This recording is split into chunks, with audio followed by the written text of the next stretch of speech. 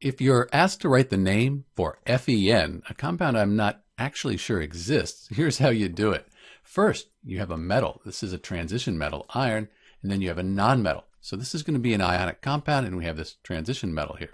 So let's write the name of the metal. That's the cation, the positive ion. That's iron. Next, we're going to write the name for the nonmetal, the anion. That's the nitrogen. So let's just write nitrogen.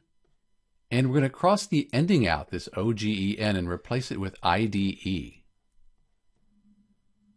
So at this point we have iron nitride. But remember, we said that iron is a transition metal, so we really have to figure out its charge. We'll use the charge on the nonmetal to figure out the transition metal. So we'll look at the nitrogen to figure out the charge on the iron.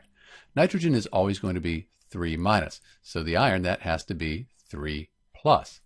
So to show this 3+ here, we're going to write the Roman numeral 3 between these names. And that makes the name for FeN iron 3 nitride. And the 3 here, that's showing us the 3+ on the transition metal, which we figured out by looking at this nonmetal that it's bonded to.